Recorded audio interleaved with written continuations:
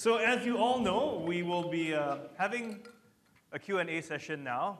You've all been invited here because you've all been involved in one way or another in different things here in Singapore. So what we're going to do is spend the next 45 minutes to hear from you, hear your thoughts on what you've just heard, perhaps share your experiences also on some of the things you are doing. We've got about 45 minutes for this Q&A, and we'll try and cover as much ground as we can. When you get to the microphones, which are around the room, please just state your name, where you're coming from. Tell us very quickly a bit about yourself, and then address your question. And please try and keep your questions short as well. So I invite you now to start coming forward. If you want to, come and stand at the microphones, and I'll take your questions quickly. But just off the top of my head, because I've just heard the speech as well, and many of the things you've mentioned sound similar to our Singapore conversation back in 2013, which you also helmed. So let me just ask you, because I'm sure many people are thinking it, how is this going to be different? Well, Steve, I think that's a very important question. Now, our Singapore conversation, when I led it, as I said in my speech earlier, I wasn't sure what it would lead to. It was very open-ended. And part of the Singapore conversation was a conversation between the government and the people for the government to better understand the hopes and aspirations and the concerns of our people. And at the same time, it was also an excellent opportunity for our people to get to know one another better. My very first session, I was very struck when a young man came up to me and said, "Mr. Heng, I signed up for this. Your team has put me in a conversation with a group of older people. I want to come and talk to young people. Can I change?" And I said, "No, there's a reason why we did it that way. Please stick to your assigned table." I was very happy. At the end of it, he came up to me and said, "Mr. Heng, I'm so happy you didn't allow me to change." I said, "Why?" He said, "Actually, I didn't realize that older people have such different concerns from me and my friends. So as a way of helping one another understand Singaporeans' concern from all segments of our society, he found it extremely valuable." And in fact, I heard many of that along the way. And at the same time, it also helped us to get very important inputs for our policy making, as I mentioned. So that was what the Singapore conversation achieved, which I thought was very good. Now, what is different this time? I would say there are two key differences.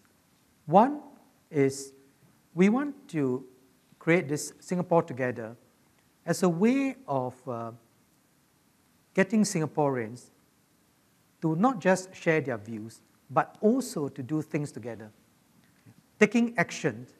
And that's why I mentioned about democracy of deeds. That it is not just what we are concerned about, what we worry about, but what can we do together? And how can you and I take action in order to do something about it? So that's the first difference. And the second difference is that beyond just an immediate issue that may concern us, I hope to get Singaporeans to think about our long-term future. How can we come together to think about what will Singapore be like? What do we want Singapore to be like 10 years from now, 20 years from now? And how do we help our future generation to also shape their views? What is it that we have inherited a good Singapore because of the hard work of our founding generations and over the years?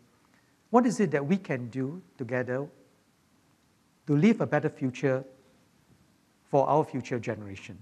And so the time frame is somewhat different too, not just thinking about the here and now, but how do we think of Singapore in the long run? So it's a more long-term approach. I still can't help. So both action and the long term. Yeah. I guess, but we're looking at a more long-term plan in terms of that conversation. Indeed. Was more for those immediate leads. Of course, I keep thinking when the young guy said he didn't want to be in a group with older people, you didn't tell him, this is not SDU. We're not matchmaking here, He might have come for that reason. Maybe. Need a few friends. Okay, I'm going to go the gentleman over there, and then over there, and then the lady on the right. Go ahead, sir. Yes. Good morning. My name is Lou. I'm an active citizen from Toa Payoh. I hear a few things. First one is that the government really would like to have a democracy of deeds, therefore encouraging Singaporeans to take up causes and champion it and do it themselves. Of course, with the support of the government, through grant or whatever, yeah? I want to know the people here, how are they selected? Because I'd like to know, are they opposition party members who are also active citizens been invited here so that we have a true diversities, all right? The second thing is that I think when we talk about people understanding what the government is trying to do, I think I'm using a Workers' Party slogan from the past, right? A first world parliament, except that I'd like to add a few things. A first world parliament supervised by the first world citizen. So I think what we need to do is really to have just the citizen taking the democracy of deed, at the same time also making sure that the government truly are listening to us and truly taking care of the people who needs the most help. All right, thank you. All right, thank you, sir. Thank you. Maybe can I ask you, you mentioned that you are an active, did I hear active neighbor or something? Active citizens. I have been involved with the REACH Forum for many years. I'm also a volunteer, health ambassadors, volunteer probation officers. I was also involved with the citizen juries on the war on diabetes. Yes. Oh, well, thank you. I think you are a good illustration of what I just mentioned, which is how each of us can play our part. And in fact, you have contributed in many, many areas. I hope it has been a very fulfilling experience for you. Absolutely. Oh, that's great. Now, so on your question about, will we work with the opposition? Well, we'll work with, as I mentioned in my speech, as long as your heart is for the good of Singapore and Singaporeans, we'll work with anyone. But let me also add that when we talk about diversity of views, it is not necessarily the case that there must be a diversity of views only because someone is labeled an opposition. The diversity of views comes from all sources. I can tell you that even in our own cabinet meetings, the ministers often have a diversity of views. So it is good for us to debate all these options, but we must not have a diversity of purpose because, as I said, unity is important. How we have been able to take Singapore forward all this while is that we all share a sense of common purpose. This is where we want to take Singapore, where we want to take Singaporeans. And within that, we can discuss whether you have a better idea or someone else have a better idea. If I could just jump in better ideas win. Very quickly, and just to address your question of who's here in the room, we didn't pick people based on which political party they are for. More like, how did you contribute to Singapore? So many here have been involved in different grassroots, different projects that have contributed in their own way. So I'm just going to move on, sir. Thank you, sir. Because the young man there whose T-shirt says Pioneer Species. So not Pioneer Generation, like look too young. Yeah, go ahead. Thank you, Minister, for your wonderful speech. I think it's very meaningful, especially as a young person, to know that there's so much effort going to build Singapore's future. So my name is Carl. I'm from the Global Youth Biodiversity Network and an MParks volunteer. And recently, according to a United Nations report, we are losing 1 million species in the coming years. And we know that this biodiversity, this diversity, is the insurance for our food security, against natural disasters and hazards, and basically Singapore's future well-being. So I must ask, what must Singapore do to end this extinction crisis? Well, Carl, that's a very good question. May I ask your T-shirt, Pioneer Species, is it a particular group? It's really cute, Pioneer Species. So I'm also from the National University of Singapore, from this environmental biology interest group. Oh, I see. So we care about nature, biodiversity, and environment, not just for the animals and plants, but actually for all our well-being. Oh, I see. Oh, that's great. So you asked, what is it that we can do? And indeed, I share your concerns about the diminishing biodiversity, not just around us, in the whole world. And many of our man-made actions are making things harder. One example is climate change. Because with climate change, global sea temperature rises, and if it goes by a certain amount, the whole ecosystem can be destroyed. And so it's important for us to take action. So what is it that Singapore can do? As you know, I've announced a carbon tax in order that we do our part in keeping to our Paris Agreement, and we work with like-minded people. So that's first. Second, we are doing a lot of R&D work on urban solutions and sustainability. And how do we keep Singapore sustainable? So on our end, a lot of NParks, for example, has done a lot of good work all around the island, whether it's in planting trees, looking after the biodiversity in our area. We even have an overhead bridge across PIE, where it allows the animals to cross from one part to another. But beyond what Singapore itself can do, this is a global ecosystem, and the whole world must work together on this. And that is why we are looking for, working together with like-minded countries, making sure that the whole world sticks to this, our Paris Agreement, and the whole world takes action. In fact, the World Wildlife Fund, actually based in Singapore, and there are many such bodies that we can work together with them. And also we are working with the World Bank, which has a mission of reducing poverty, which has a mission of promoting the 17 Sustainable Development Goals. Last week, I was speaking to Mr. Ban Ki-moon, who was the UN Sec-Gen when SDG was first articulated. And he explained to me the great complication of bringing about the SDG. So bringing it itself was hard, but now getting people to observe it and to realize it is even harder.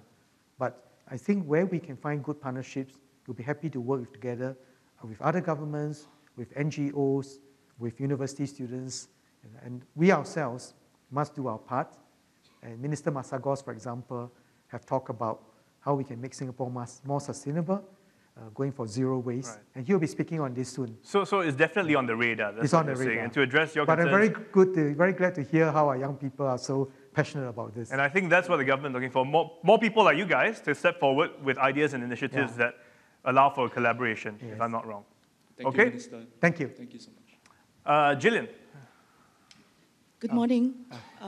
Let me say how delighted I am to be here today, recognizing you, Mr. Heng, as the epitome of resilience. You've bounced back from adversity, and it sounds like you've come back with greater vigor and determination to serve and lead the country, so congratulations. My question relates to the first point of your 4-point agenda for the conversations that you and the 4G leadership would like to have. Relates to the point that you mentioned. Singapore finds itself in a shifting global, shifting geopolitical landscape. As a little red dot, this really matters very much to us. DPM, as someone who's traveled extensively recently, but more importantly, as someone who has been at the side of the master of statecraft, our founding Prime Minister Lee Kuan Yew, what would you say to these two questions? First, through the past months, what is the most critical reflection that you've gathered from your interactions with foreign parties, foreign powers, that you want us to understand better? Then secondly, what would you therefore like citizens to understand better? Perhaps they've misperceived something or misunderstood. What would you like citizens to understand better so that Singapore, Team Singapore, as you said, can succeed and thrive in a changing world, changing geopolitics, and really changing structure of the global economy, changing region as well. So thank you for that time to ask the question. Yeah. Well, thank you, Gillian. First, thank you for, I've been very, very fortunate and very blessed to have recovered. Now, on your two questions, first, what is it that, my reflections on what is happening? I'll say that it is an extremely delicate as well as complicated situation, because essentially, there's a very uncomfortable adjustment between the US and China, because as US has been the superpower all these years, and China is growing very quickly. And in that process, there can be a lot of misunderstanding. For example, on the economic development, what kind of economic model are you using? And what is it that what is it that each party should do to adjust to this. But the lesson for us is that I don't think every country in the world, every government in the world must want a better life for their people. And therefore, the existing value chain in the global economy cannot stay the same. Those at the bottom of the value chain must want to move up the value chain and have a better life for their people. And those of us who are further ahead must run faster, make better use of science, technology, and innovation to create new sources of growth. Otherwise, by seeking to just remain dominant where we are, it means that others do not have room to grow. So it is very important for us to work closely with all our partners and understand that as the world changes, we must change. So in our relationship, for example, with our ASEAN neighbors, we've been working very closely together to see how we can accelerate ASEAN integration, and not just ASEAN, but ASEAN China, ASEAN India, ASEAN Japan. So in my recent trips to China and Japan, I've discussed on how we can work together as all parties adjust to this growth, and also to promote better people-to-people exchanges, to promote better understanding, and to make sure that our coverage of what is happening do not look at just our own perspective, but from the perspectives of the other countries. Is that also what you think Singaporeans need to know more about? Is that key to what we need to understand better? Indeed. So the second question is what can Singaporeans do, which is that we need to understand that these are global forces that are shaping these global dynamics, and we are a little nation, but we are not without strength. In fact, if we can pool our diverse strengths together, we can interact with many parts of the world. And which is why I mentioned in my speech that actually Singaporeans are very fortunate to grow up and live in a multiracial, multi-religious, multicultural organizations, and that we should have the ability to connect with all parts of the world and be friends with everyone in the world and look for areas we have in common and work together. Okay, I'm going to move on to over here, gentleman on my left, that's Nick, and then maybe I'll take both of your questions. Nick, you want to go first? Good morning. Good morning, DPM. Nicholas, I run a communications consultancy, and I also work at a think tank for international affairs. And as a former journalist, I'm afraid one of the hazards of my former job is that I have a lot of questions. So I have 3 questions, but as Steve was saying, I'll try to keep them quite short. Or you can just make it one. I can lump it all together, but it'll be 3 separate things. The first question I have pertains to your point about how to win trust, we have to trust people with the truth. I think in today's environment, what the truth is becoming harder and harder to discern, whether it's fake news, whether it's different forms of opinion and commentary and ideas from many different parts of society and the world. So how do we ensure that people actually are able to discern what the truth is? I think POFMA addresses some aspects of it, but it is a very complicated issue. And as the world becomes more and more complex, I think being able to have all the facts and the truth will become a more crucial part of it. The second question pertains to this notion of topics that you talked about, the positioning between the US and China and other major powers. If we are to be guided by clear-eyed realism, as you mentioned, in terms of our foreign policy, is it realistic for Singapore to be able to hold to the old position of neutrality and being friends with everyone? I think PM Lee has, in fact, mentioned in recent months that it might not be that tenable in the future to say that I want to be completely neutral. So how are we going to manage those situations? And my last question pertains to leadership. You've shared a little bit about the 4G team and the views and outlook and how the team will engage on the ground. Based on the engagement so far, what do you think Singaporeans, especially younger Singaporeans, are looking for in leaders for today and for tomorrow? Okay, thanks for that. I think maybe we quickly address that because I thought you only had one question, and so I offered the other guy a chance to also. Sorry. But before we complicate things, you want to quickly address these questions? Oh, okay. Yeah. Well, first on the question about fake news, I think first and foremost, I think earlier on the first gentleman who asked a question said, at the end of the day, the best safeguard for democracy are well-informed citizens who have a view of what is good for Singapore. And I think we are starting this at all levels. First in our schools, there's a lot of effort to help our school children learn about, what to trust and what not to trust. And in particular, with the social media, with the internet, what is truth and what is untruth, and how do we discern is going to be critical. And I will say, earlier on I mentioned about my experience in MOE. I mentioned about it takes a village to raise a child. So all of us have a role, whether as parents, as teachers, in the community, to help our young people to be able to discern the truth from the fake news. Right? So that's the first thing. But you mentioned about POFMA. POFMA is also another very important safeguard in our law, that we can debate and we can have different opinions, but different opinions must be based on facts, on truth. If you and I differ even on the basic facts, we have no basis for debating an issue, and that will be quite not only unproductive, but potentially destructive. Now, on your US-China issue about whether is it tenable for us to stay neutral, I say we should stay neutral for as far as possible, but at the end of the day, as a sovereign nation, our decision must be based on what is in the long-term interest of Singapore and Singaporeans. So what action we take must depend on, will this serve Singapore in the long run? And your last question on the leadership, what do I think the young people look forward to? I'll be happy to discuss with young people to hear your views. I think I know what you will be concerned with. But my basic thing that I would say is that first, I think every leader must have the integrity and have the interests of Singapore and Singaporeans at heart. That is the starting point.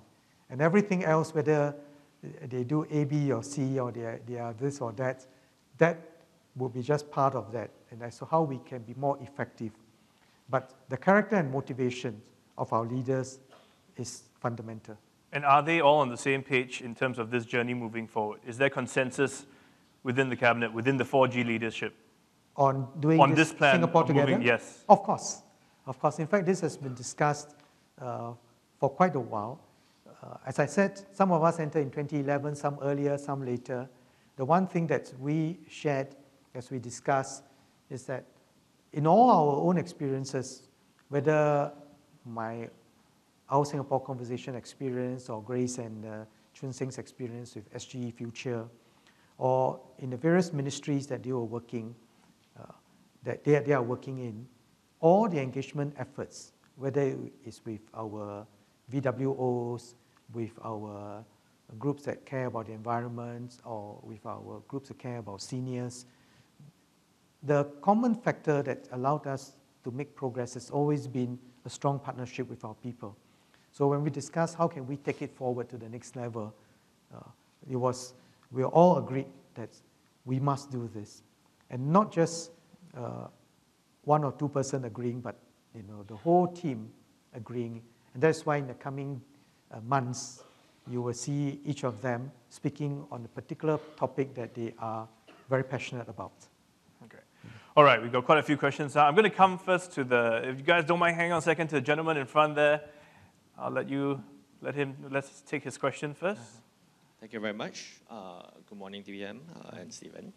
Okay, my name is Quek Bin. I'm visually impaired. I work at Singapore Association of the Visually Handicapped. Thank you, DPM, for gracing our charity dinner earlier this year. Oh.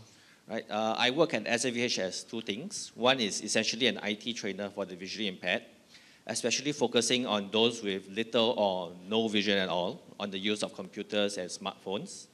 And the other part of my job is advocacy, right? So promoting of welfare of the visually impaired. My bottom line is basically I like to call on the government to become more aware of the needs of the visually impaired. But because of my job and because this is such a big thing, I would like to focus on the smart nation, and more specifically on whether the smart nation is really able to achieve the ideal of an inclusive smart nation. So I don't know how many people in this room are aware that you can be totally blind and still be able to start using an iPhone out of the box, literally, and set it up without any assistance from sighted people. To some extent, you can do that for Android phones as well. Samsung phones are the best. You can actually do it with Huawei as well, but there are certain issues with Huawei right now. Right? So, yeah, so that's the thing. So there are things built into smartphones, sometimes downloadable, which will make the phones talk. However, these tools require that the apps and the software be written in ways which are compatible with these tools. Right? So unfortunately, a lot of apps out there, including a lot of apps done by agencies under the government, a lot of apps, a lot of places, which are not compatible. So this presents a challenge, right? And with the push for digital payments, the top of which is QR codes. Okay, Quickman, sorry, I'm going to cut you off here, but basically you're asking how can we use technology to also help us become a more inclusive country? With the examples you have given, for instance, I would right? say that actually there are definitely ways, but I'm not sure if the government is aware of them. So I hope that the government would find out a little more before implementing its Smart Nation initiatives. Okay. Because like I said, QR code. If anybody was thinking about visually impaired, they would immediately recognize that this would pose a challenge to someone with visual impairment. So I'm hoping that the government would I'm hoping this will be the start of awareness for everyone, not just the government. Thank you for highlighting that. So I think he's saying more discussion also in that area, especially from those. Well, Kwame, first, I'm very happy to see you here today, and the two areas that you're working on, I think they are very, very meaningful. So on your suggestion about how do we be a more inclusive smart nation, I think that's a great idea. I would convey this to Minister Vivian, who incidentally he was an eye surgeon before. So I'm sure he would understand this well. I would feedback to him to see what I can do. And also, we welcome your ideas about what can be done, because obviously you have tried to do many of these things yourselves.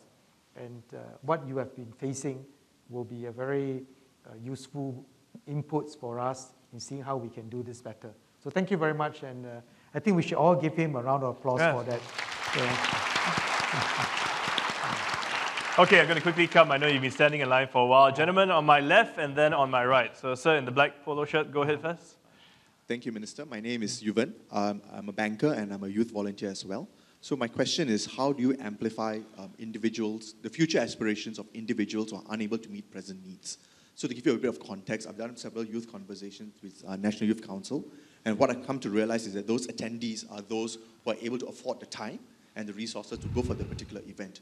And for those who are not able to do so, I'm unable to get their needs. Second, even for those who attend, chances are the discussion revolves around their present circumstances rather than future aspirations. And third, even if I were to be able to solicit the future aspirations, how can I then amplify their messages to make sure that they're part of the Singapore narrative in the future? So how do you go about doing that? Yeah. Okay, thank you. I'm going to take one more question as well. Yeah. You got that down. And sir? Hi, Mr. Heng. My name is Seiwei. I see a fellow friend, Alan. Yeah, I've got two questions, but perhaps maybe I'll give a short little bit background on myself. I'm age 45 this year, still serving national service, now in my 20th year. Oh, right. Right. So right now we are right in the middle of the Heng Swee Keat Command Staff College course. Oh, so yeah, it's a residential phase. So, so my question is this: based on personal experience, how you mentioned about it takes a village to raise a child. Based on my present experience with my own daughter, how can we, or how can the government look into not marginalizing children that are caught right in the middle of what do you call being sandwiched, like in terms of whether if they have dyslexia, handicap, or some handicap of sorts, where, for example, my current experience is I've dealt with the teachers of my daughter's school, the school itself, SEAB, and MOE. So I couldn't find a understanding of how can we not marginalize the students or our kids in terms of building our future for Singapore in that situation. Right. So the second part is... Sorry, so what's your name again? Seiwei. Seiwei, and you're talking about, when you say not marginalized kids who have special needs specifically? Yeah, who has special needs or even handicap, things like dyslexia. Right. right? It could be range from minor dyslexia to severe. So they're dyslexia. still high functioning in that sense. Correct. Okay. Yeah. So there are students, children who are caught right in the middle of that evaluation criteria, right? So how can government look into in other areas of not marginalizing Helping people that specific group. Okay. And sorry, very quickly, your second question. The second question is, I'm a believer of the notion that where the institution is only as good as the people in it, right? So in terms of the 4G leadership, I'm all for it, but I'm trying to understand how does the government look into employing the same kind of leadership, the same kind of thought methodology or the mindset to the people within the middle management. People who are on the ground executing the policies or even evaluating things like when you submit applications for certain things. Usually it doesn't go right to the top, it gets to the middle management. So how does the government employ the leadership training down? You're basically talking about all the other civil servants. Correct. Yes. So the boss says do this, then somewhere down the line yes. you're like, hey, why, yeah, it's lost in translation. Okay, thank you. Where do you want to start? Well, let me start with Gilbert's question about what can young people do. Okay. And groups who just come for conversation may not be the ones who need it most. I would say that a very good place to start is certainly in our schools. Because I was at a pre-U seminar just 2 weeks back, and there was a group of students who came to talk to me during the break. And so I said, well, what are you all concerned with? They said, well, we're concerned with children from families who may not be as well off, may not have the resources. So I said, well, what can you do about it? So they looked at me, thought for a while, and then I suggested, I said, why don't you try something? Do you think it would be a good idea if a primary 5 student were to help, say, a primary 2 student to read? You're all in the same school, you don't have to go and spend time and resources to go from point A to point B, but every day, just 10 minutes from your school, you just, during recess time, you just take 10 minutes to read to them, help them with whatever that they might need help. Would that be a good idea? And they all thought, oh yeah, that's a good idea. So I think that's why I mentioned that in all these different areas, those of us who are in the front line, knowing the issues, are actually in a position to do something about it, rather than, oh, let's get the school to build more special facilities, employ more teachers to do all this. Because every one of us can do something. And one of the things that we must bear in mind too is that our population is aging rapidly. So our ability to just keep hiring more and more people to do more very specific jobs will be less and less. And so what we can do, each of us, to make a difference, at the point we can make the biggest impact, will be something that we can take action on. And in the same way, when I was in MOE, one of the very interesting programs that we have, which is this character and citizenship education. And as part of that education, we have this values in action program. Students are not just talking about, it's good to do this, but those good values must be realized through action.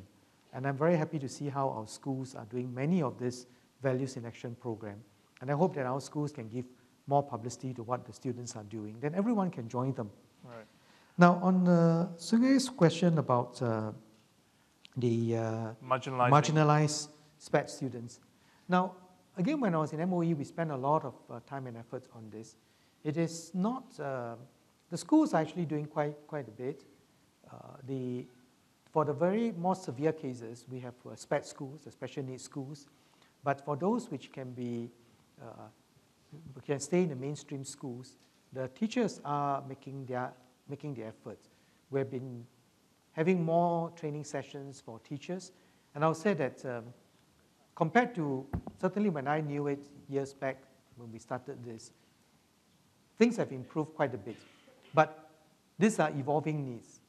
So I would suggest that if we could be specific about what the areas of help you think would be useful, I will get REACH to communicate this to the school, and then we can see how we can work on this. And again, this is another example of how active citizenry can be a part of this. Because if the school said, well, how about A, B, or C helping to do certain action, then I think we can all work towards that. Whether some parents may be happy to volunteer to do some of that, that will be very helpful. And just his question also about the communication within, from leadership downwards. Well, somebody asked me a question, Gillian asked me a question about my travels all over the world recently. And I went to America, I was in China, I was in Japan. I met many leaders, both political leaders as well as business leaders. One thing which struck me was how across these different countries, the one thing that they said they like about Singapore is our public service. They felt very strongly that our public service is doing a very good job. From schools to the police, to the SAF, to the officers implementing policies. Now, this is not to say that, I'm not saying that we have no room to improve. There will always be room to improve. And I'm very happy that actually our head civil service has started what is called a public sector transformation program. So as we progress, our citizens also have higher expectations of what can be done. And technology also gives us greater opportunity to do things better. So there is a very concerted effort to continue to improve our public service. Now, public service has been a major source of strength for Singapore. So we are determined to continue with this effort and be assured that, again, this is not something that's forgotten. There's a lot of effort that's going on. Members of public may not see it, but I can assure you that there's a lot of work going on. And again, if you have specific issues that you think could be improved, you're welcome to send your suggestions. I think it's an evolving situation. It's very much dependent on the person itself, the interaction, because Indeed. You probably remember that one time you went to some CPF counter and the guy said, cannot do this, I got to go to this other department, and then that's why he's here asking this question. Okay, thank you. I should just mention to you that very often residents come and see me during my MPS sessions, and they say, oh, look, it's unfair, they didn't allow me to do this. And I end up spending my time telling the resident that I will write the letter for you, but I can assure you that there will be no change. The reason is that it is a good policy, and unfortunately, the policy cannot be all things to all people. The only way that we can do this is to stick to a certain policy. In some other cases, I've written for them, and the ministries have agreed to make either a change in the policy or make an exception. So there are some, it cannot be that every time an issue is raised that 100% will change. But I think sometimes it's empowering the staff on the ground to make certain decisions which you think seems common sense, right? But they don't feel empowered that way. Indeed. Okay, I'm sorry, sir, I'm going to cut you off. Lady on my left has been there for a while, I know, and then the gentleman in the middle, so you want to start first? Hello, thank you, Mr. Heng, and it's a privilege to be here. My name is Andy, and I work as a wildlife researcher. So I work closely with Wildlife Reserve Singapore and Parks at NUS. I want to build on Carl's point about biodiversity. So you mentioned about what we've been doing for climate change, on the big scale, large scale solutions. But I would like to just pull us back more like smaller scale, local scale about forest preservation in Singapore. And that even though Singapore is very small, we do have precious forests left. Some people might say that those are built up and secondary forests might not be important, so we can do changes to it. But I'd just like to share my thoughts that they do preserve a lot of biodiversity, and it's actually better to just leave them alone. So that's just one thought. Yeah. Another thought is that we have seen a video recently about the otters crossing the road in Shenton Way, and it's really, really nice to see that people are trying to get them to cross safely, and we care about our animals. But another point that I want to make is that the animals in Singapore are not viewed equally. So if it's the monkeys that's crossing the road, or if it's the pigs that's crossing the road, I think maybe people might not care. So I'd just like to highlight this point that it's very important that we look at our native wildlife equally. And when you talk about building our future together for Singaporeans, our plants and animals are also Singaporeans, so it's really important that we do care for them. So that's just two thoughts. Thank you for that. I think we have a challenge. Sometimes even people we don't view equally. So that's why some people, right? I mean, we are horrible people ourselves, So okay, thank you, sir, in the middle. Yes, go ahead, sir. Hi, Mr. Heng, good to see you. My name is Siva, I'm from NUS and I'm active in nature and environment circles. So the nature people didn't wait for government to come to us, we went to them. So there's a history of several decades of engagement. Right. So what I notice now, it's very encouraging. We are having a lot of engagements with many agencies. But the efficiency of the engagement often boils down to specific individuals. So the mechanism is not institutionalized. The culture is not yet there. If one appointment holder changes, it can almost sink all the positive practices of the previous appointment holder. So if going forward we want to have more engagement, I think maybe the agencies involved would require training. Just a few nights ago, we had an engagement, and it nearly tanked because there was a new person in charge who didn't understand how the engagement works. So that's of great concern because there are a lot of positive examples, but often we have to start all the way from scratch, from ground zero. Okay, My Siva. second point is, yes. In this long history of engagement, we do see systemic problems, but during the engagements, we are too close to the issue. What mechanism would you suggest to talk about holistic level problems that we have ideas to resolve? Right. Okay. Are there any other nature-related climate? I'm just trying to bundle them together so we can address them at once. Anyone? No? Oh, gentlemen, then maybe if we can just take your question as well. Yeah, I think that'll be a bit easier. We are a bit pressed for time. Go ahead. Hi, my name is Xiang Tian. I am a student at SIT, but I also run an informal environmental group called Lepak in SG. Yeah. So anyway, my question is about, you mentioned climate change and environmental issues several times in your speech, which is quite good. But my question is, while government and to a certain extent like NGOs are serious about environmental issues and climate change, how do we ensure that our businesses also practice responsible practices? Yeah.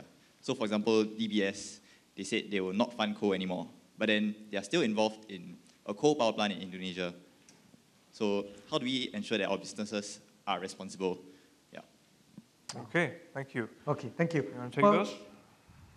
So let me answer the three questions on environment. It's interesting that so many of you are so passionate about this, and the good news is that, in fact, the very first of our session on this engagement is about sustainability, and Minister Masagos will be speaking on this very soon. So this will be very good feedback for him.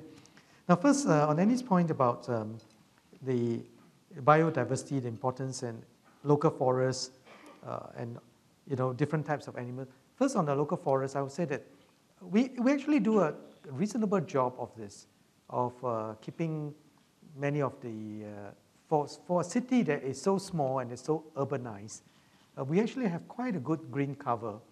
And there are many of these spaces which I see many Singaporeans going.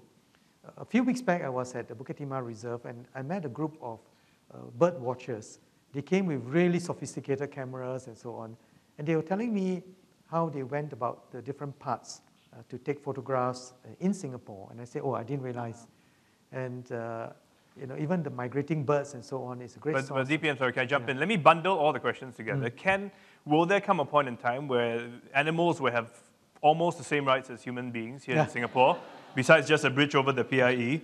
And will we see a point where also the government will be able to reach out better to the NGOs, the organizations that are working with, without having to rely on the person they made friend with before it changes, So early on I mentioned that this is an evolving situation. We cannot expect that all the situations that we'll be able to agree 100%, unless we all agree to be vegetarians, when they say about all animals being equal.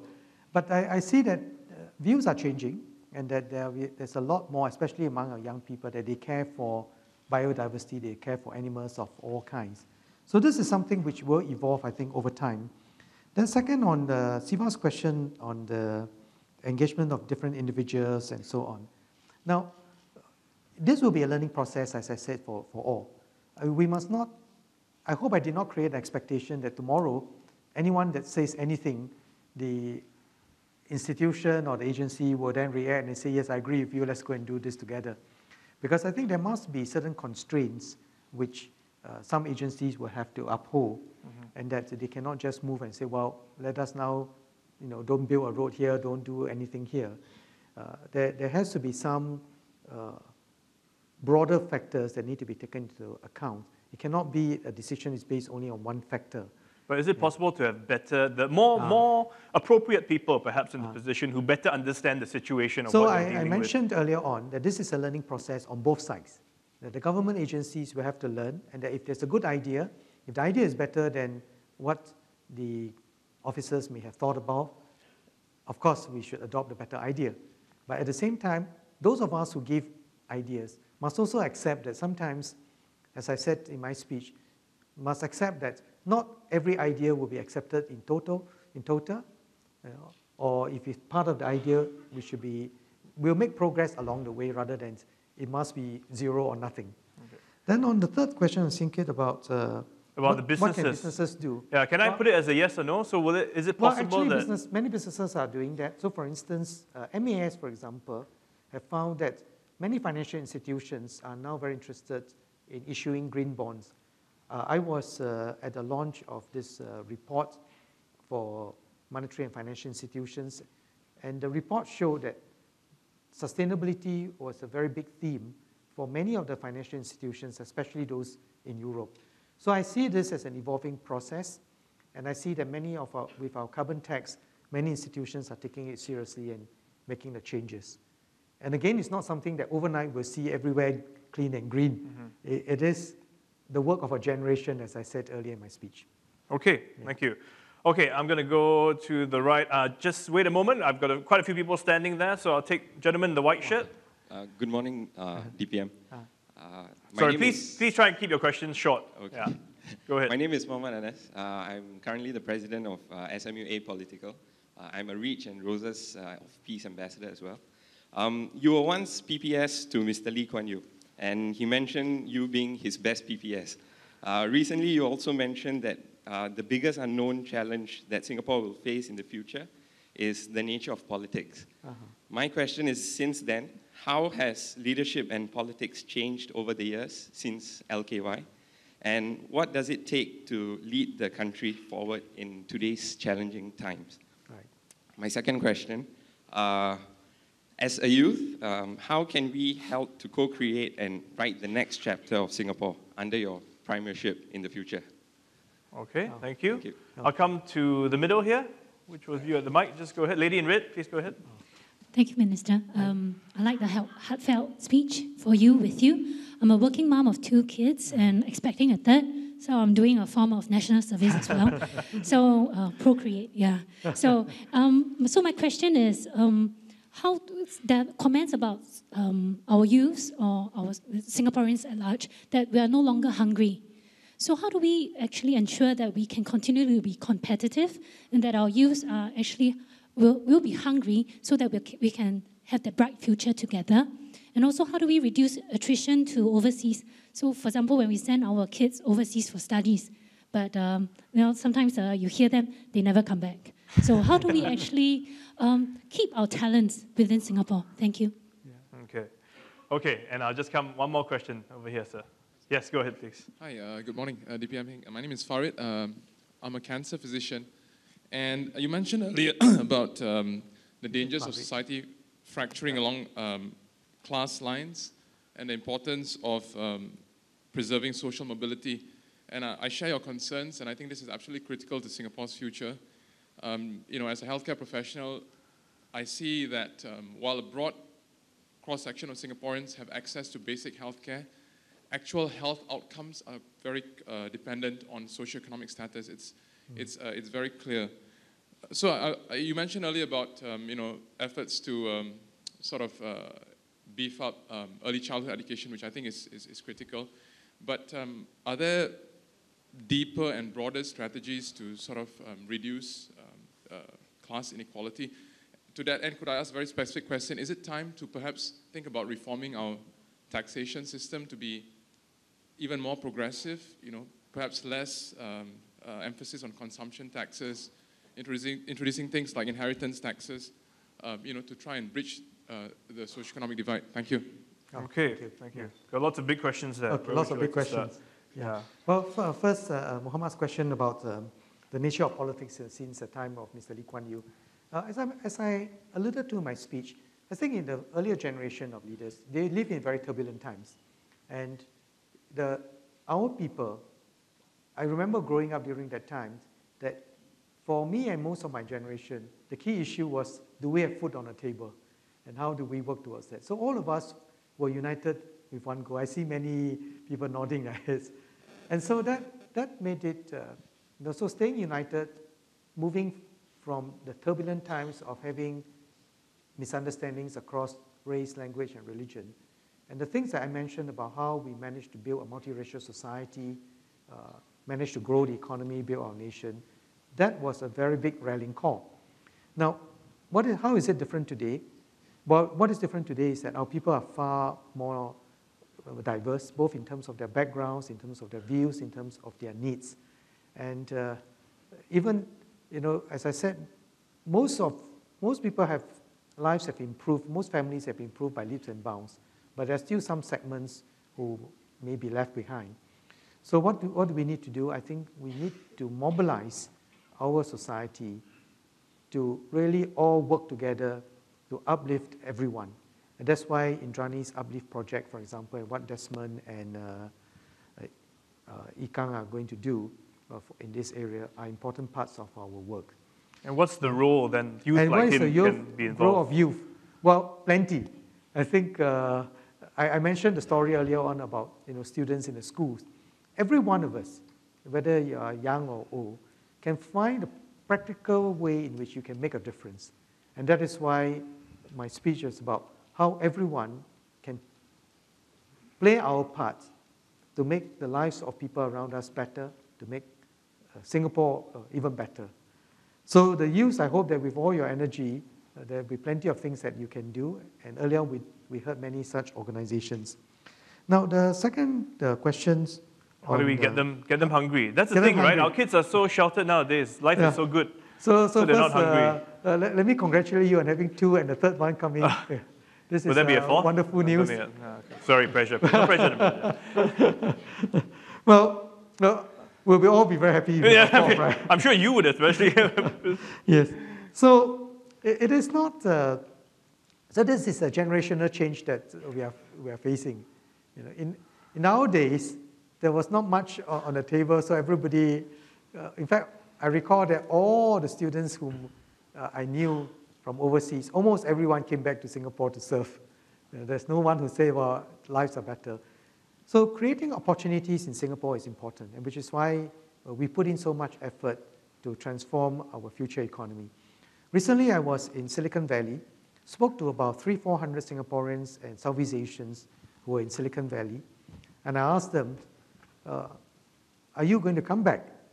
The one thing which touched me a great deal was many of them said, it was great that I'm in Silicon Valley learning all sorts of things, but Singapore is still home. Dad and Mom are still home. I would like to go back. And I think creating that bond is very important at the outset.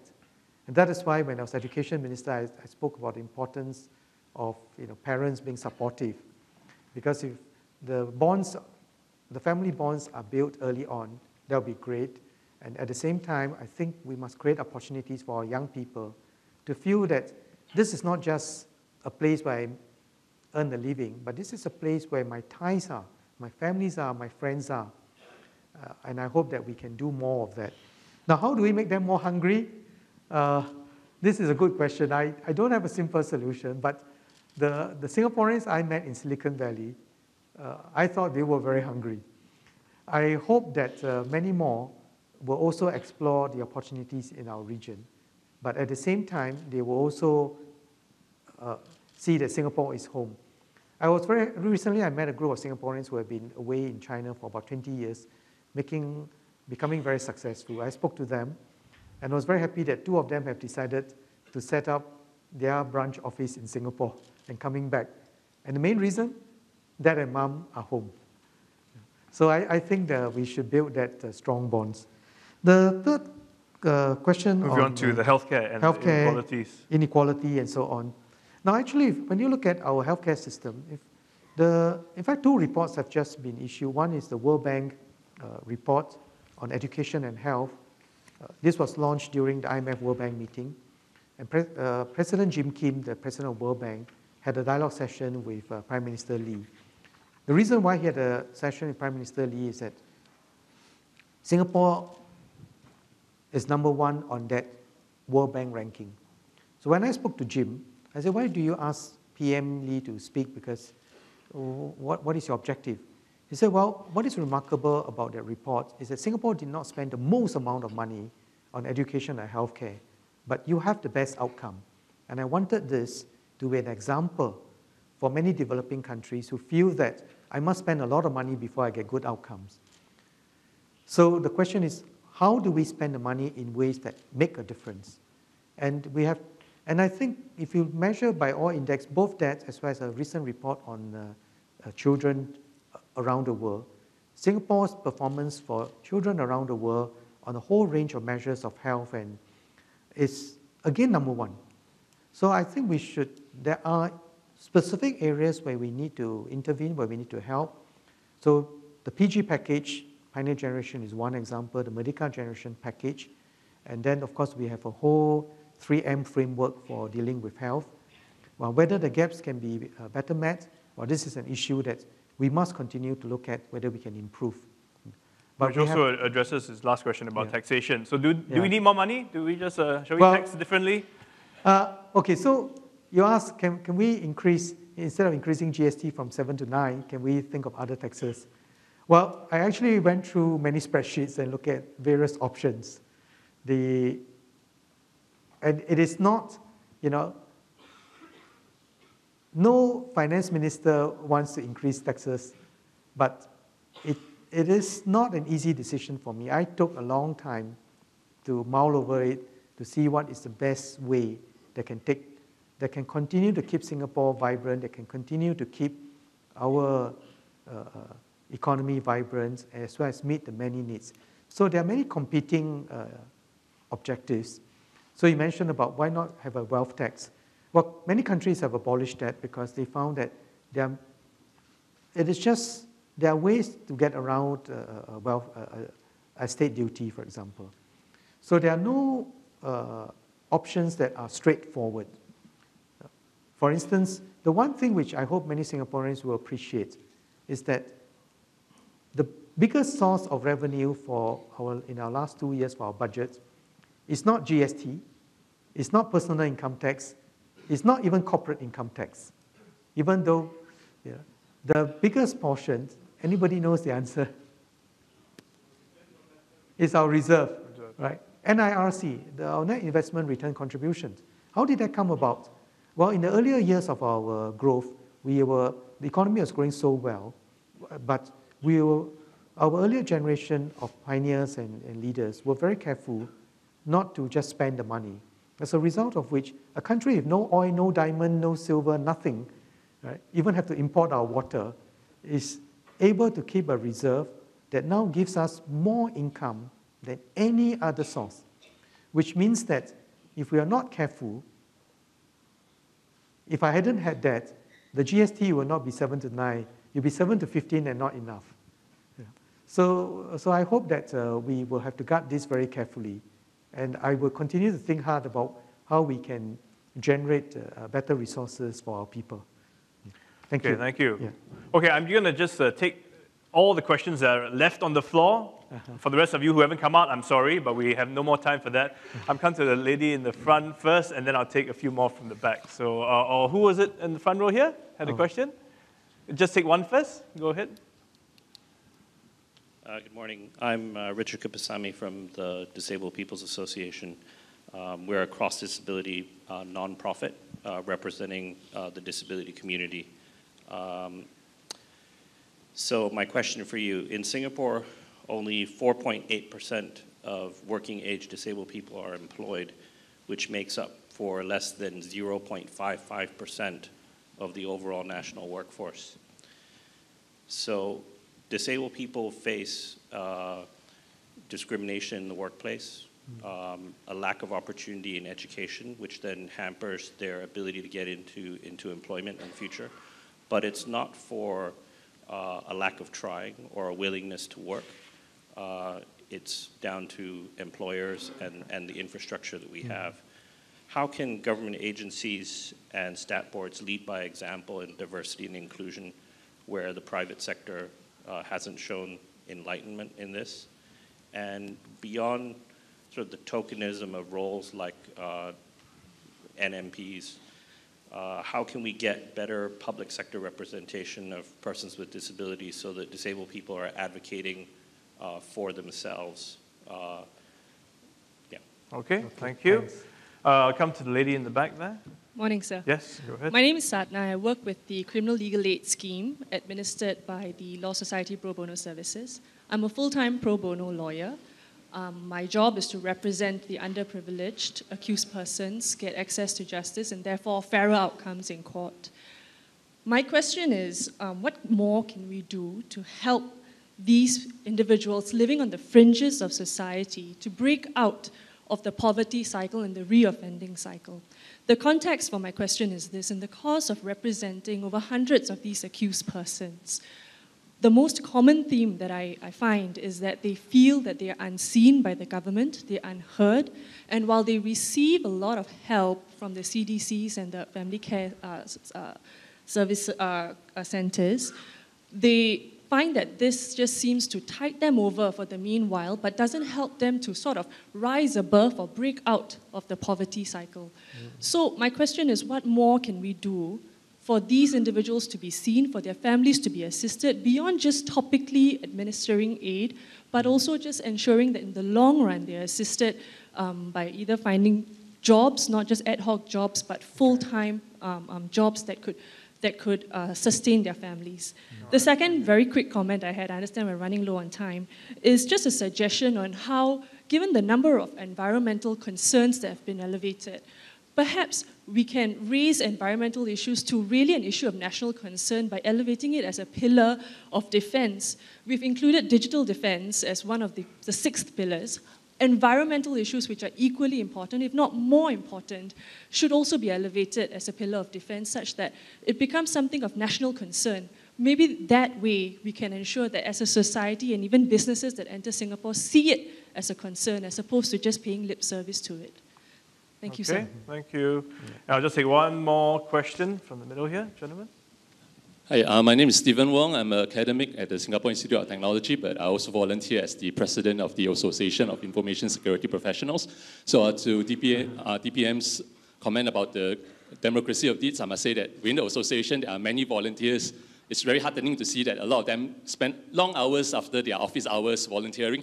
Some of them have taken leave until they ran out of leave to volunteer anymore. So that's a good thing. But I think my question is more towards the thing about Singaporeans being kia si, kia su, and kia jing hu. So in terms of the kia si, I think the question here is, in a way, how would the 4G government encourage both the public and the private sector to be a bit more risk-taking, to be able to embrace more failures, to learn from the failures and rebound from those? So that's the kia si part. The kia su part is really, in terms of Singapore in the past, I mean, we have a good leadership, we have strategic competitive edge in terms of our geographical location, us as a reliable, trusted brand, Singapore as a trusted brand. But going forwards, would this competitive advantage still remain relevant to us in the next 10, 20 years? And what is the new competitive advantage we might need to create so that Singapore stays relevant, so that Singapore stays competitive, and so that Singapore survives? Okay. Yeah. Okay. Yep. Okay. Okay. So first on Richard's question about disabled persons, well, what can we do for the infrastructure and so on, and how can we have this? In fact, your comments are very similar to what was mentioned earlier on about even our smart nation effort. So I'm glad to hear that there's such interest in this, and that whether we become a more inclusive society depends very much not just on what the government can do, but what every one of us can do. But certainly, the government need to take a lead in some of this effort. So I would reflect this to my colleagues for them to take a look as to what specific things we can do. When I was in MOE, we spent a lot of time looking at needs of special needs children. And I would say that there was quite a bit of improvement when I was there. But this is very much a work in progress. As we make one improvement, there will always be the next step to take and the next step to take. And it's a continuous process. So I hope that we'll continue with this journey to make continuous improvement. Will the government be able to lead the way in that sector, to lead by example? And well, in some areas, I think the government is doing so. But what else we can do that will be appropriate, that will be useful, this is something that we'll discuss further. And I look forward to your inputs on this. On the second area, on the cycle of poverty. Now, this is that we need to tackle this at various levels. The first and foremost is really depending on the circumstance of the family. The most important really is, particularly for the young children, good family structure is key. And I've seen a lot of very good efforts in this area. So for instance, SMS Maliki, he actually started this space for which he gets these children who are at risk to come together, and for which they provide a very good holding environment for them to do their homework, for them to have fun and so on. And I noticed that many of this actually being done across different parts. Now, you mentioned that whether is it just, they get help from CDCs. I'm glad that if they are getting help from the CDC, then they are not forgotten. There are people who are helping them. Question is, can this be done better? As a member of parliament, I have in my constituency, in fact, in most of our constituencies, we have this family service center. We work together with them, referring some of these difficult cases, because a whole range of intervention is needed, whether it's counseling, whether it's education, whether it's jobs. I have experiences helping some to look for jobs, but some stay and then they make a breakthrough, some didn't, and therefore it ends up with a more difficult cycle. So I would say that it is not a straightforward thing that we do A and then you will get results immediately. Very often we need many people to help, many helping hands to direct our efforts at this. And we've got to think about how best we can do this for the various groups. But I would say that, again, if you look at the macro picture, Singapore's situation, while we can continue to improve, is on the whole not bad. Our crime rates have come down. The problems associated with many of this have come down, certainly compared to the times when I was a police officer. I saw many more files which was very painful. I saw so many cases where in a whole file, you see that person going in and out of DRC all their life. And it is a very painful experience. But I always love the tagline which says, low crime doesn't mean no crime. Yes, indeed. It's very memorable. And then she did mention about environment being a possible pillar of defense. I think that's just maybe you hold that thought. I don't think you can answer that right now. And I'll just let that sit because of more suggestion. That one you can take to Mr. Masagos and he can sit with that for a while. Yeah, and Stephen's question about... and Stephen, what about... Kiasu, Kiasi, and... that's right. Kiasu, Kiasi. Can we just Kia a bit more, maybe? Well, and you asked about what is Singapore's competitive edge in the future. I would say first, many of the things that we stand for as being trusted is of great value. For example, I recently met a whole group of investors who decided that they were going to relocate their R&D facilities to Singapore because we have very good IP protection. And I've mentioned in several of my speeches on the economy about building Singapore as a global Asia node of technology, innovation, and enterprise. Why global? Because we have been connected globally for a long time. And Asia, because we are in the heart of a vibrant, growing Asia. Why technology and innovation? Because I think this is going to power growth in the future years. And why enterprise? Because it's not just good R&D results, but whether our business people, our workers, have that creativity to apply it to a practical use. And with that, and with a trusted, being a trusted node, it will take us very far. But the key is that, as somebody mentioned earlier on, we must encourage our people to go out to the world, to make friends with the world. And being a Singaporean growing up in a multiracial, multi-religious environment gives us a great edge to be able to connect with people from all over the world. Okay, they've told me I've got 5 minutes left, but I know I can't finish all those questions for those on the ground. So with DPM's permission, we will cover everyone who's left standing, yes. okay, and then we'll complete the session. So, sister over there, I think, can you go ahead, please? Good. Can you hear me? Yes. Thank you for inviting me, and I take it as a very privileged moment. And in your ROU in 2009, after the budget, you invite more VWOs, more religious group to build the society. And here we are. I've been in a nursing home, St. Joseph Nursing Home, for the last 30 over years, and have enjoyed the care from the very beginning till now with the new facilities. And I think we all come together as Singaporeans that we are efficient, we are honest, we are just, but I hope we will not be very soulless and heartless.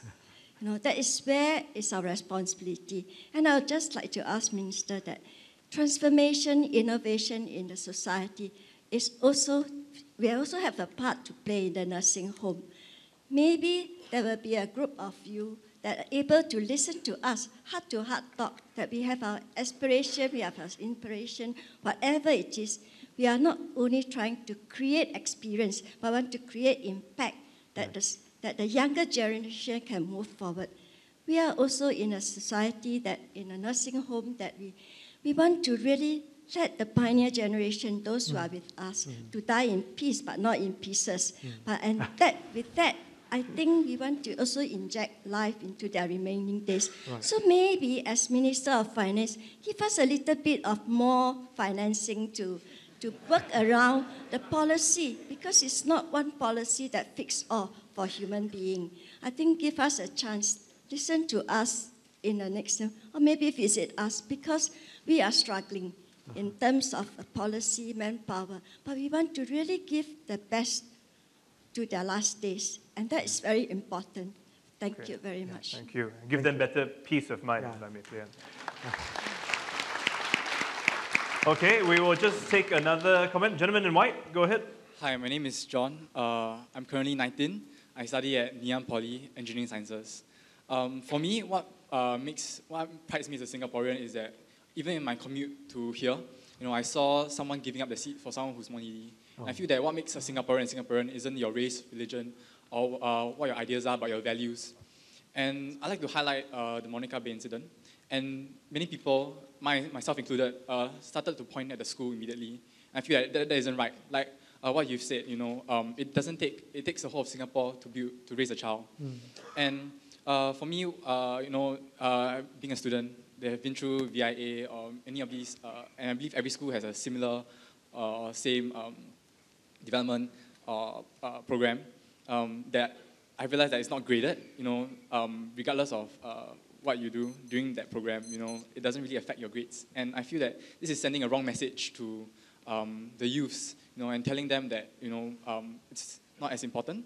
I feel that more could be done, not only by the school, but also by government policies to ensure that, the youth of our nation have these Singaporean values that, we hold so dearly to, these values that make Singapore what it is today, to make it an inclusive society. Thank you.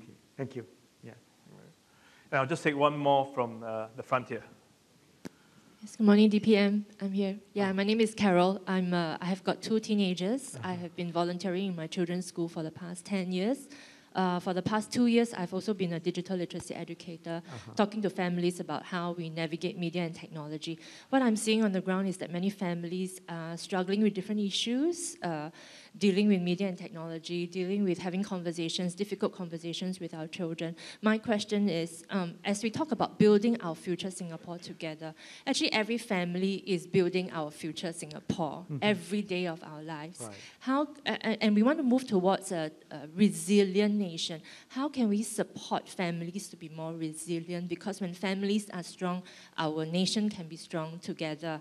And also, how can we work together to really bring into reality every parent a supportive partner in education? Thank you.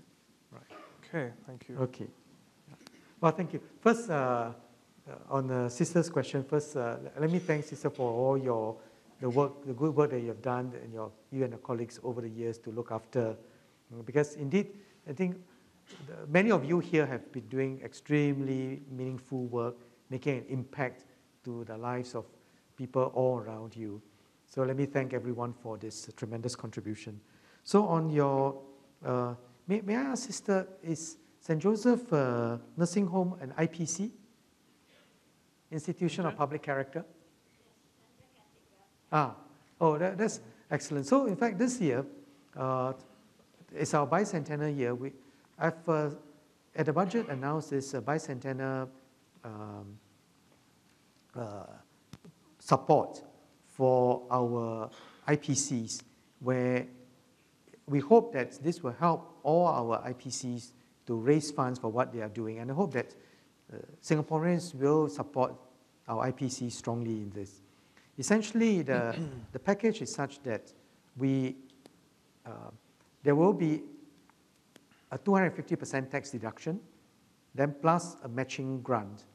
So for instance, for every IPC, the limit is 400,000 Singapore dollars.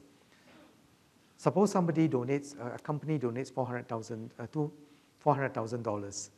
Because of the tax deduction that they get, actually they're getting back 200,000. The government will contribute the 200,000. In addition, the government will also support with the matching of the 400,000. So therefore, the IPC can raise $800,000 when the company only need to put up $200,000. So I hope that all our IPCs can do that. In fact, just yesterday, I was with the community chest because there was a thank you lunch to thank the big donors who have contributed significantly to ComChest.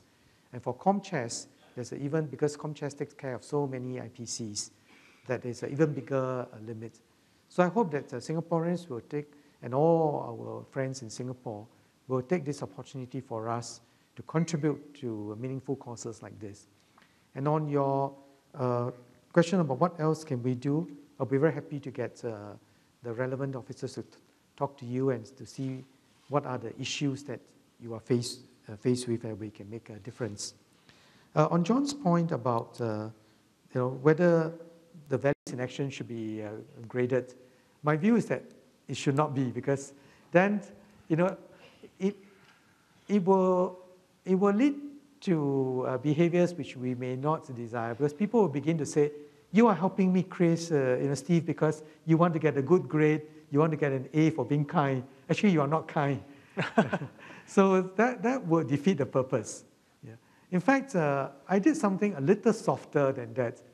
I started an EduSafe Character Award. For the first time in our EduSafe events, which used to just award academic achievement, I started an EduSafe Character Award. When I first put it out, the media was very unhappy with me because they said, how can you equate good character with, as if you are getting a prize? But my objective was a very simple one, which is just to put it on the attention of parents and schools that character and values matter, and therefore we want to emphasize just a small number of students who are doing great work, that this is equally important in our schools, not just academic grades. So there'll be practical ways we can do that, but maybe not to grade them. To recognize that action. And I think John asked that because he doesn't have children yet. So John, you forget that when your kids take exams, you also take exams. Yeah. Then on Carol's question about your point that every family builds the future of the nation, I think you're absolutely right. So how do we get families to be more resilient? In fact, I was hoping to get ideas from you, because since you are doing much of that, and interestingly, you mentioned that you are digital literacy, you're doing work on digital literacy. And that is one very important area for us to work on. Because how many of us have so often been to restaurants and you see a whole family gathering there eating, but everyone on their mobile phone, instead of having a nice meal and having a family time. So those are things that we have to watch out for. And I fully agree with you that the social media, which I mentioned in my speech, can end up with us being in a very close circle. And that's why events like this, where so many of you are gathered here to talk to one another, is excellent. And I hope that we can organize more of such events. Okay. We'll just come around the room. I'll start from my right and take the gentleman there. Go ahead, please. Good morning, Minister. My name is Zamik. I'm currently a trainee at a law firm and a director at a tech startup. Okay. Can you hear me? Yeah.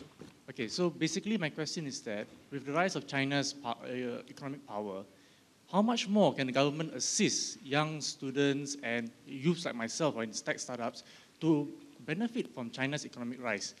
Because in the context of this question right now I want to give is that when I was studying at NUS Law at that point of time, I interned in Indonesia perfectly fine. There were certain institutions that helped to establish the networks and allow me to get an internship over there.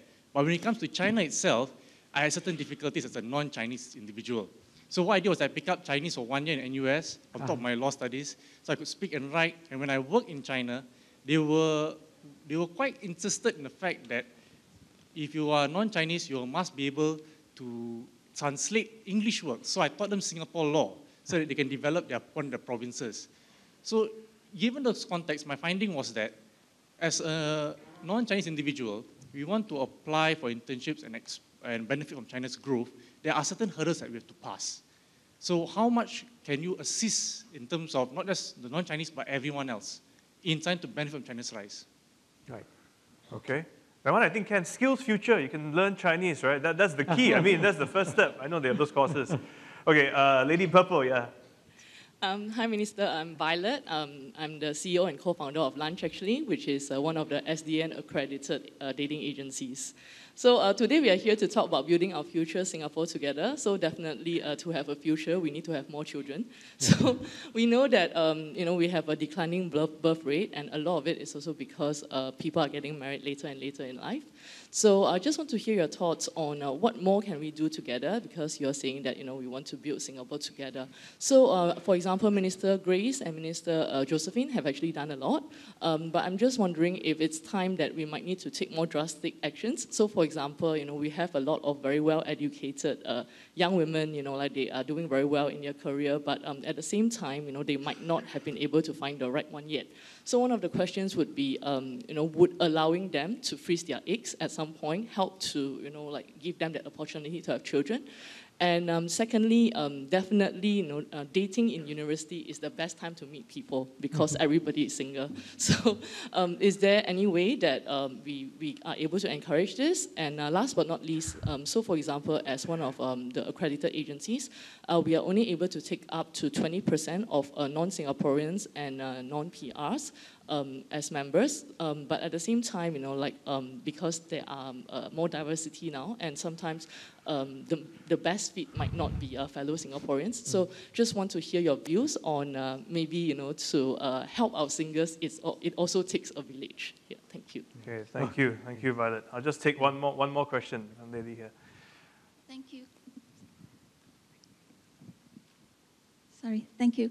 My name is Nancy Fu. I'm a mother of autistic children, and I've been involved myself supporting children with autism with a group of parents, and our parents grow, the number of parents grow. So what I'm trying to say over here, Minister, is that we parents we dealt with issues of our special needs children.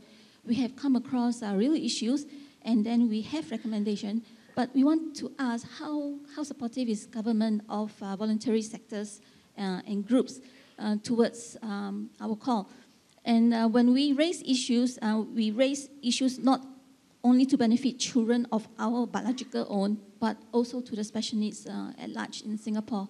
And building on inclusion in Singapore is really building good character and value, and this ultimately will lead to good Singaporeans and a good Singapore. Yeah. So sorry, so your question was more how can the government reach out better to these groups or support these groups? Yes, correct. When we have issues and we have good recommendations, and then how supportive is government towards us? Okay. Yeah. All right. Thank you. Okay. Yeah. So first, let me answer the question on how can we help young people to write on China's rise. Generally, we have done a number of things, which is to help our young people to go overseas to have an attachment program. So that's one. And you mentioned that you are running a startup. We also have a program for startups where we started this program called the Global Innovation Alliance, where we set up centers in different cities of the world where innovation activities are very vibrant. In fact, we opened one in Beijing, and then now one in Shanghai, and later on we'll consider places like Shenzhen. So where our young people can go there, not just young, any innovator can go there, interact with them, with the innovators over there, get support from our economic agencies, ESG, to look at how they can understand the markets better and how the applications can be scaled, and also to get in touch with VCs and so on. So that those activities are there, but specifically on your law bit, now that one, I don't know what are the specific requirements of the Chinese government. In all places, when you want to practice law, there are specific requirements that you have to meet, including language proficiency and so on. So that one, I would have to check in details what exactly are needed and what you can do. On the, and I should just add that on the technology front, we are going to host in November 2 events. One is the Singapore FinTech Festival. It's now the largest in the world. And the other is the Singapore Week of Innovation and Technology. So we're all going to do it together in November, from November 11 to November 14. So you're welcome to take part in that. On Violet's question about what to do with how to get our young people to date and marry, now this is an issue which I know Josephine, Grace have been putting in a lot of effort. Now, what can we do more in the universities? I know that they have tried a number of things. What we need is really that we need all of us to be more encouraging. It's not easy because as all over the world, as people become better educated, they are more exposed, the interests tend to also diverge. And finding an occasion where people can meet is not so as easy as before. And at the same time, many people have different priorities because they feel that, look, if I can earn my own living, I don't need to have a boyfriend or girlfriend. And we'll have to focus on the value of a family and the value of a relationship with someone. So I don't have a simple answer to it. What can we do? What about the suggestions of possibly freezing eggs for the future? Is this something that we might... My own preference is that I think we should encourage our young people to interact more and to get married first, because once you create options like this, there will be many members of society who will be wondering why we're doing this. But I think the easier, maybe not easier, but the best solution is really to get more people to get to know one another better. And that is why I'm very happy that we try to reduce the pressure in our school system. Minister Ong Ye Kang has also taken a further step of reducing exams. And I hope that as parents, I think there are many parents in this room, that we don't put too much pressure on our kids. Because if they are so focused on exams and getting good grades... But you know what? That one is primary school and secondary school. Too young, right? Yeah, so only we're talking about university, so maybe they should also ease up. Because I don't want my kids to be distracted in Sec 2, and start dating, right? Because no exams, so like, hey. Okay. So maybe we can get Steve to go and talk to NUS and NTU and all our universities. You all just need to spend less time in class, but hang out more at the university. No university lectures here, right? Never mind. And on Nancy's question about autistic children and how we can give the feedback, well, you can give the feedback to MCCY and depending on the context, if it's about school, we'll be happy to bring it up to MOE. There was also an earlier question about autism and children with special needs. Yeah. Okay, thank you. So welcome your feedback, And Joachim.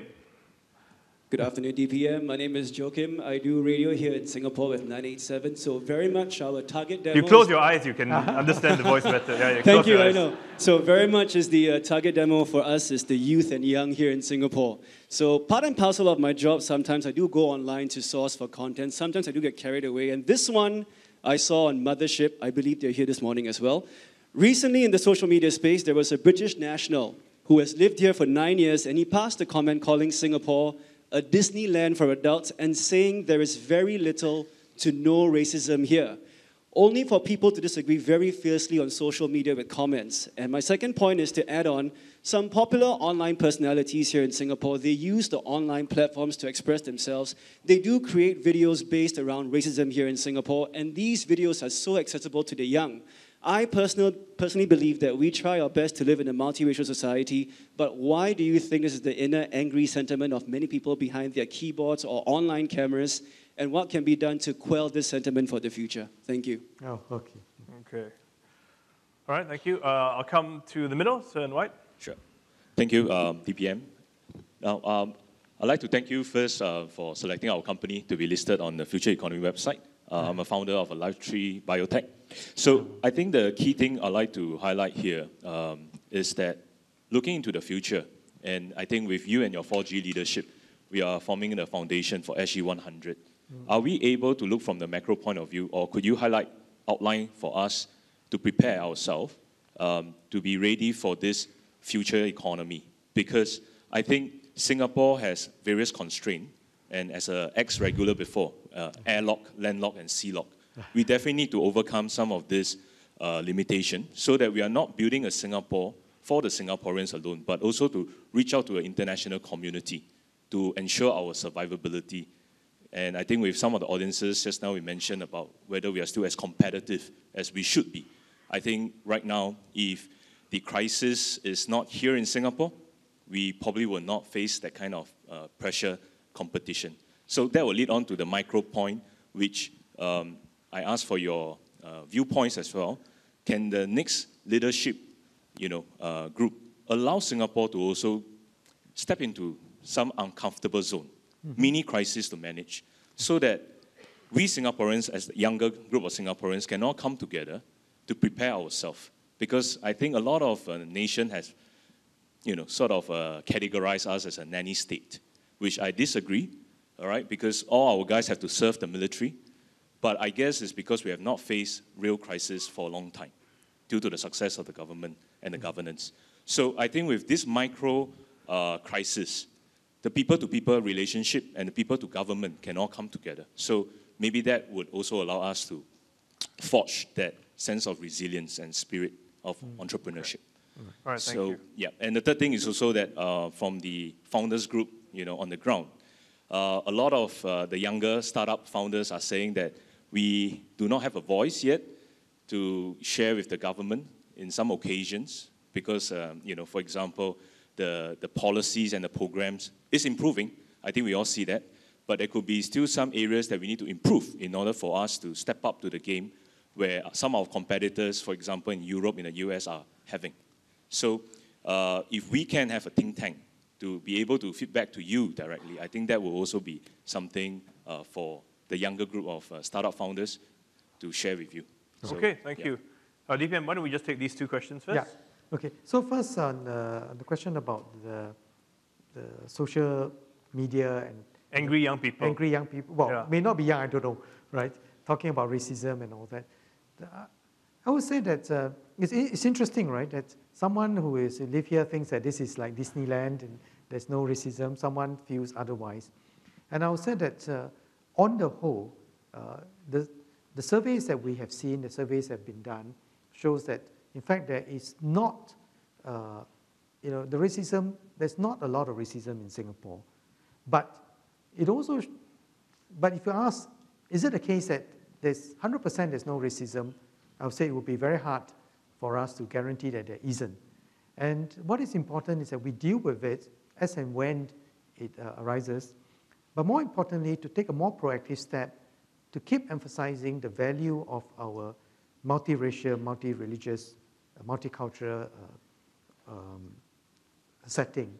In fact, last night, SM Teo Chee Hian and I were at the event for the Hari Raya dinner, with Minister Masagos, and it was a wonderful event. I met many members of the interreligious organizations, and it was a very multiracial event. 3 weeks back, I was in Geylang Serai with SMS Maliki, and it was such a vibrant place, both a traditional Hari Raya Bazaar as well as a new section with plenty of hipster cafe. So for the first time, I understood what a hipster cafe was about. But what was most interesting was, for me, was to see so many young people, having a good time together, eating, and so many new and interesting halal food being sold, and everyone was having a good time. So I think by specific activities like this, we can make a difference. Now, on your point about the videos, again, I don't know whether this is one thing that online media is something that we have to guard very carefully, because is it a real event that really happened? Is it 1 in 1,000, 1 in 10,000, but somebody put it up and suddenly became the norm that, well, there must be a lot of racism because so-and-so uttered this word or so-and-so did this or that. I think that would be, we have to be very careful. The same point that Carol was making about digital literacy. Now, on the question about companies, well, I'm happy that your company is listed on our FEC website. What happens to the future Singapore economy, when Singapore is celebrating SG 100? Do we have a place in the world? I would say yes. I'm optimistic because there are many factors that are plus for us. One is really the fact that our people are so much better educated, technologically savvy, our strategic location in this part of Asia. And if you look at all the projections of economic growth in the future, the Asian region is likely to continue to grow, with China, with India, with ASEAN. Some of the largest economies in the world are going to be here. But that doesn't mean that Singapore will grow. We'll have to seize the opportunities, and that's why I mentioned that we must be cognizant of our challenges, look at where we can have the advantage, build up our capability in being able to do business across the region, build up our capability to use technology, innovation, and build up our entrepreneurial spirit. If I may add, part of the entrepreneurial spirit is this resilient spirit, because nothing can succeed at the first try. Right? Very few things can succeed on the first try, but it means trying and trying again and building that resilience. And when I look at the scene today, compared to when I was last in the Ministry of Trade Industry almost 20 years ago, it has really become a lot more vibrant. On your point about the founders' feedback, I'll be happy to get someone to get in touch with you to hear your views about what can we do to improve our business environment for startups. And not just for startups, I would say that even for scale-up, because starting up something is one thing. Having 10 customers is very different from when you're having 1,000 customers. And how do we help companies along this journey of scaling up and making a success? So something which I'll be happy to talk. And lastly, he suggested this idea of allowing certain crises and challenges to, so that we can learn from it. Well, so I would say that I don't think we can be in the business of manufacturing crisis, but I do want to caution that, crises will come. When I was running the Monetary Authority of Singapore, the first 2 years, I was going to all the central bank meetings, and everyone was talking about how stable the world was, how we have kept inflation low and growth was high, not knowing that a bubble was building up in the housing market in the US. And so we have the CDO debacle and a major global financial crisis. So I'll say that never say never, and that we must be prepared. Will there be another crisis? Well, we don't know, but we must be prepared for it. This trade tensions between the US and China is not going to be a short-term matter. It's going to be with us for many years to come. And in fact, financial markets are quite nervous about this. So I hope that there will be a good resolution to this. But on the other hand, I think we must have our guards up even looking at this. And that is why in Singapore, it's very important for all of us to look outwards and see what are the major forces around us that could reshape us in very significant ways. Okay, our last two questions. I'll start from right lady in purple. Good morning, DPM Heng. Again, thank you very much for inviting us to this dialogue session today. So I felt that I need to speak on behalf of the senior population, given the fact that we are actually an aging population. So my name is Siu Chin. I'm from a charity with IPC status called Blossom Seeds, with the plans to plant seeds for everyone to blossom, including the seniors. Yeah. So basically for us, we have two parts to our program. Our home-based program, we bring seniors for medical appointments every day. So the seniors that we saw, a lot of them have critical conditions, chronic conditions, and then their life is all about visiting the hospitals and then nothing else. So for us, what we do on top of that is we try to bring them out for events and other excursions, so that their life is not just about medical appointments. And on the second part, we just moved into our first center at Sekampa, Sembawang, and over there we noticed that there's a lot of seniors with caregivers of dementia, patients, Parkinson's, spouse, and all that. So at our center, and some of them, they have chronic conditions as well, and they have not been working for a while. And over there at our center, we try to engage them by giving them a platform to contribute. So we made them to become our center befrienders to look after other seniors. Sorry. What is your question? So the question I have is twofold. So the first question I had is, how can the care for senior be less clinical? So like my medical trip is funded, but anything else that I do other than that is not funded, for example. But we felt that it was important, so we carry on doing all that so that the seniors have a more holistic care. And the second part to my question is, I benefited from working with the sick and dying at a very young age of 20, and it took me 10, 20 years to prepare my parents for their old age and for their dying. So my question is, how can Singapore better plan for our next wave of seniors? You see, not just myself, but even like how can we be better prepared for aging? Because I realized that this generation, a lot of the seniors that we saw, they were not prepared for their aging issues, be it physical, mental, emotional issues. So a lot of them had a lot of baggage. But how can we better prepare our young people now for their aging in the future? Okay. Thank you. All right, thank you. And your question, please? Good afternoon, DPM. My name is Deborah Koch, and I'm 17, currently studying at Singapore American Sorry, can you speak closer to the mic? We can't really hear you.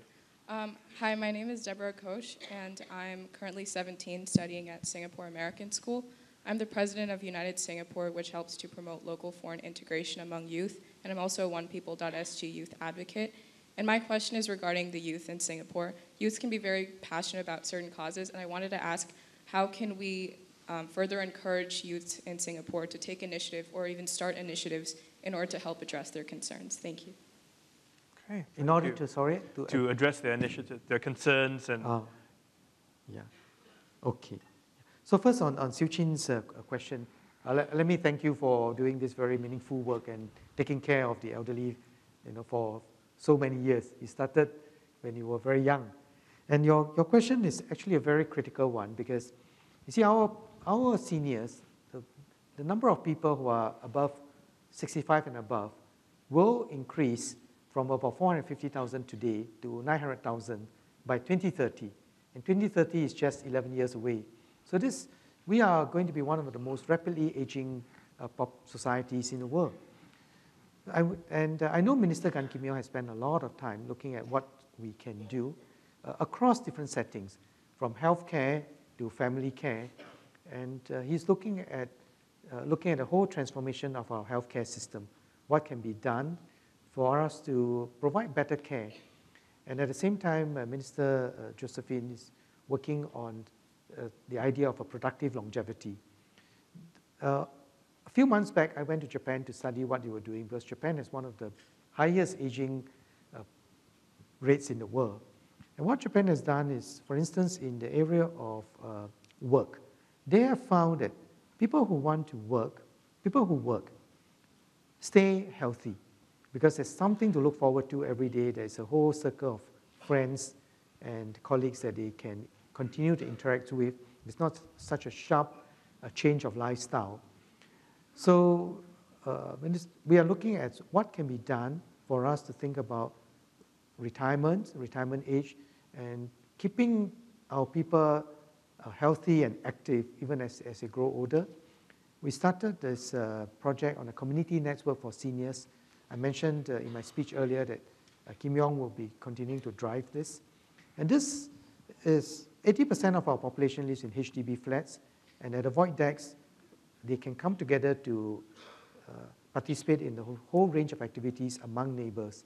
And that is very easy, simple, and accessible to everyone. So we have to continue to look at some of these measures that we need to take, and it will be one of the areas that we are going to discuss with Singaporeans and with all the organizations, VWOs, hospitals, and so on who are involved, on how can we achieve this target of this goal of productive longevity, and that the work is not just about looking after healthcare, looking at hospitals. On your specific suggestions on the medical subsidies, I will ask Minister Gan to have a look at it. Yeah. But what about, because very often we are promoting active aging, but now she's saying, how do we prepare them also for what is the possible outcome, right. Death and growing old? Yeah. So that's another part of the work indeed, that it is one of those events that we can, none of us can escape from. So looking at how can we allow, enable individuals to pass on peacefully, and it's something which we must continue to look at. I've spoken to some of volunteers in our hospices, for instance, and they shared also important lessons of what we can do for individuals. So it's something that we must continue to talk about. Then on the last question by Deborah from on about youth, what can they do on issues close to their hearts? Well, first, I'm very happy that you're doing this integration. I think it's important for all our young people to get comfortable with one another around the world. And I want to thank you for that work. On what are the causes? Well, youths can take part. MCCY has a very active youth section, and that you can join them to do some of this work. I also happen to chair this National Youth Achievement Awards, which is a scheme that we started many years ago, encouraging our young people to develop themselves, to learn skills, and to also provide service learning. Many of them have gone on to continue to volunteer to do all sorts of interesting work. And I meet them from time to time. It's been a very good group. So we'll ask our MCCY colleagues to get in touch with you to see what more we can do, together with youth groups all over, in the People's Association, in MCCY, in our universities, polytechnics, and ITE. But I think there's no limit nowadays. For our young people, I mean, the world is really your oyster. So I think if you have an idea, you want to generate it, you just need to find people to help you with that idea. And the government, from my point of view, the way I see it is there to support you if the cause is, for the benefit of the country as a whole, no, right? Indeed, yeah. indeed.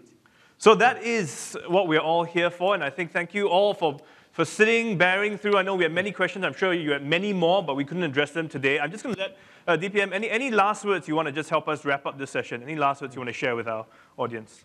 Well, first, let me thank all of you for being here this morning. And also, I know many of you, in fact, almost all of you are involved in one way or another in really contributing to Singapore. So I want to encourage you to continue with this effort. In fact, from all the questions that I hear this morning, I really see so much effort has gone on. So thank you very much for this. I mentioned about two major areas of work we are working on that I hope that we can start, or rather to continue and take it to a higher level. One is, as part of this Singapore Together movement, the first is how we can come together to take action. So beyond just dialogue, that each of us can take action to make life better for people around us. Whatever may be the cause that you believe in, as long as it's good for Singapore, we'll be very happy to partner you in this effort. And second, beyond just doing the immediate issues, I mean, there are many which we need to do, but also thinking harder about Singapore. I got many good questions about what is Singapore like, when we reach SG 100. How will our economy look like? How will our society look like? And in the coming months, my colleagues and I will be continuing this discussion with you on the various items. And I look forward to your suggestions and views and your thoughts about how we can continue to make Singapore a vibrant, lively place, full of opportunities for our people, but stay resilient, caring, gracious, and kind. So thank you very much. Thank you, DPM. Yeah. Thank you.